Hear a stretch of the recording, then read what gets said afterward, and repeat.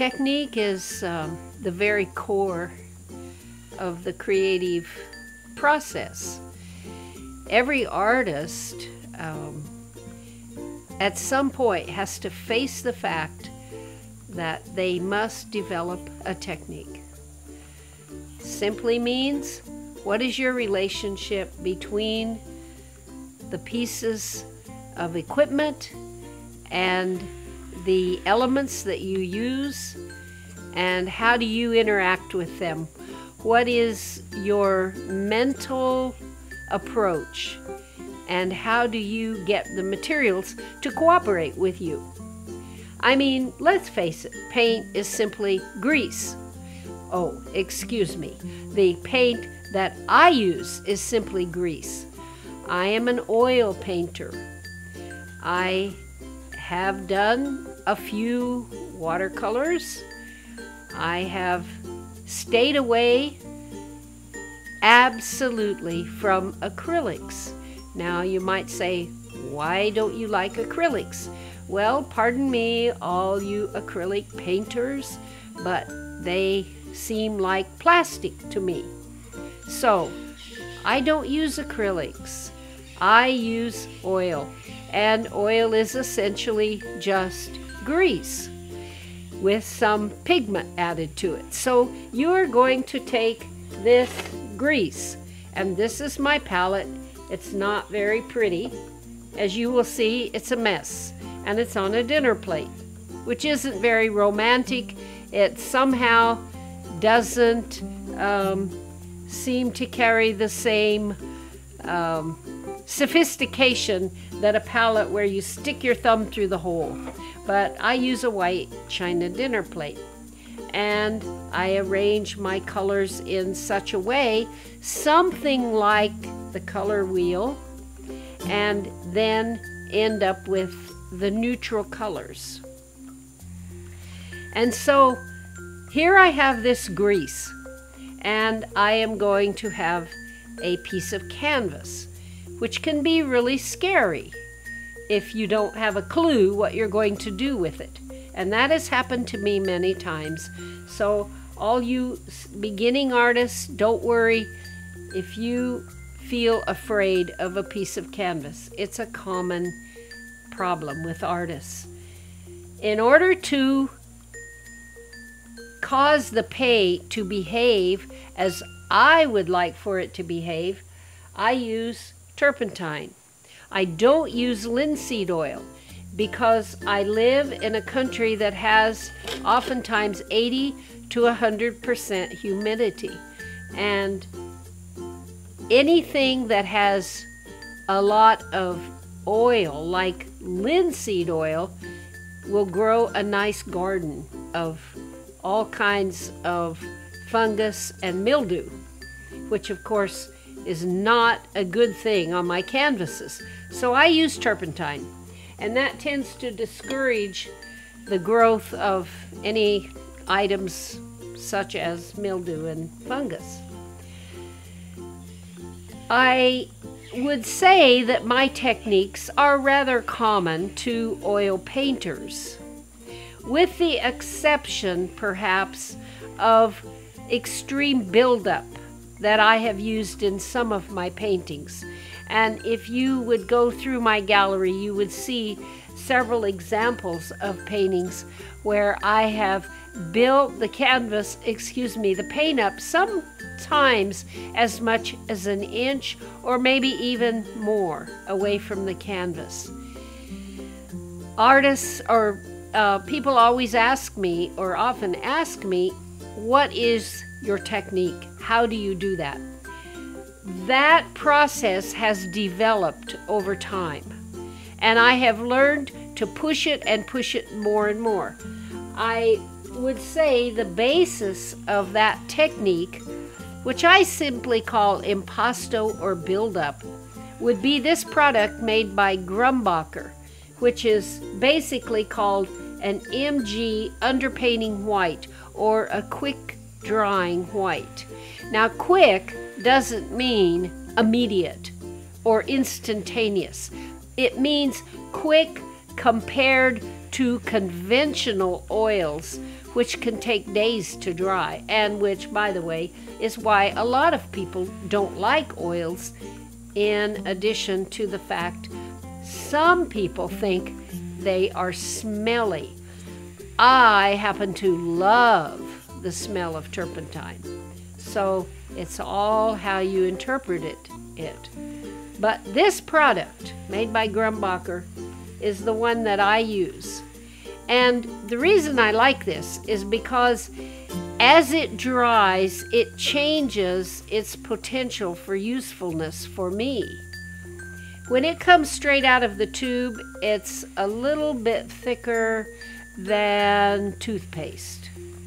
And I oftentimes just squeeze a big mound of it on my palette, and then I will take this little piece of equipment called a palette knife and spread it around. Spread it like peanut butter on a piece of bread.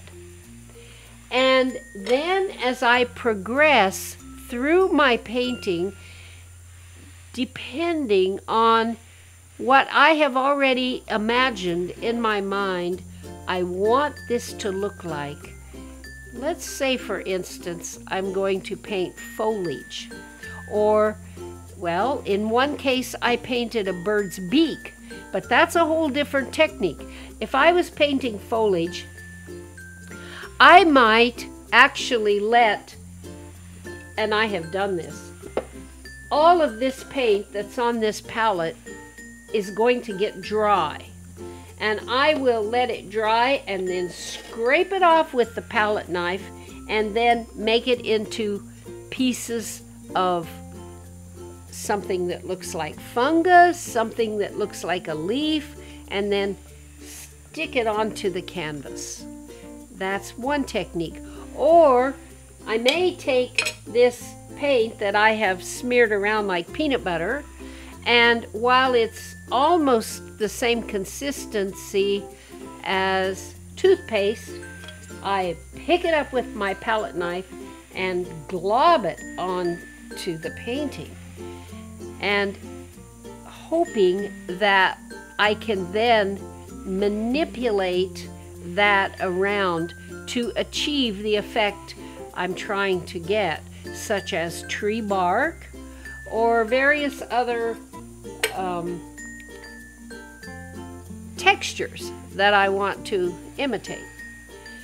So this product, as it dries, then you can roll it just like you did in kindergarten, and you can make all manner of things out of it.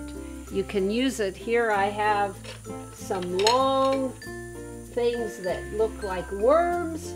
I even did a worm on one of my paintings out of this paint. And as it dries, it changes its viscosity or its consistency. And you can work with it. I can patiently roll this out to something very, very thin, to where it's almost like a string, and it makes very nice vines or birds' nests or various other treatments that I might want to use it for. It has to be pretty dry to do this so it doesn't stick to my fingers, but you can see I'm molding it something like clay. And as I put it on the canvas, then after it's dried, now you notice this is white, I will then use a turpentine wash and wash over it, and I can color it any color I want. And what's more, when I am finished, I can take a wonderful product called oil pastel. Now this particular one happens to be white, but I have a full set. This is made by the Chenelier company, and it comes in many colors. And me being the gluttonous person I am for color, I have to have one of every color. And so it comes in a beautiful box, and they're all laid out there, and it's a wonderful experience. After this paint this Grumbacher Quick Dry has dried on the canvas, and after you have already washed it with whatever color you choose with which to wash it, you can then take your oil pastels and go over it and do some amazingly beautiful highlights, pick up the tones, and change the whole personality and character of the painting. So we have different products here. Turpentine, plain old greasy oil paint. We have the Grumbacher Quick Drying White Paint.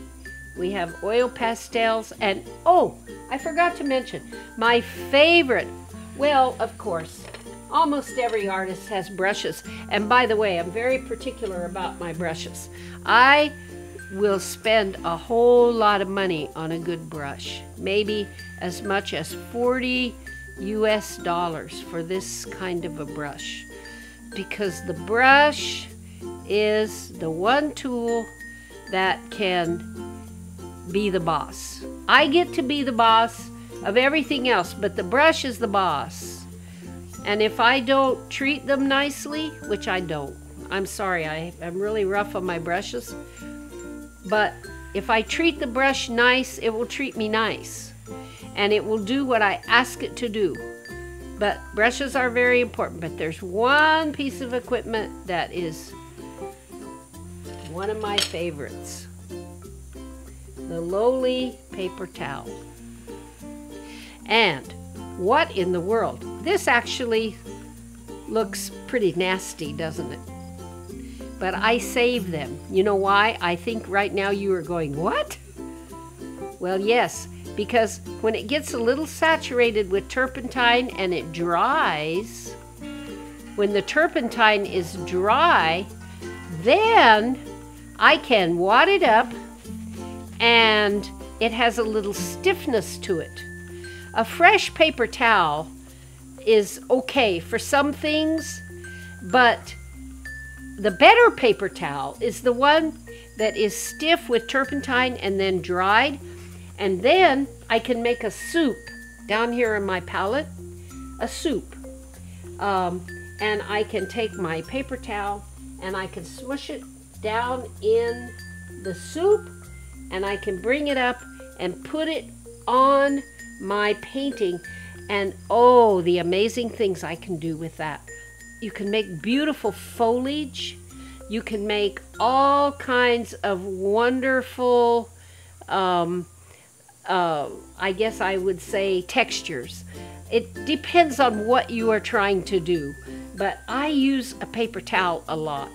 And I save the wet paper towels that have turpentine in them, and I use them in my painting.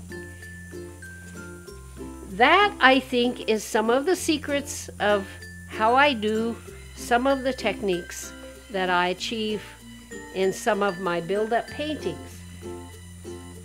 The other technique is simply glazing, and that one is a commonly known technique among artists, not one that takes a lot of explanation.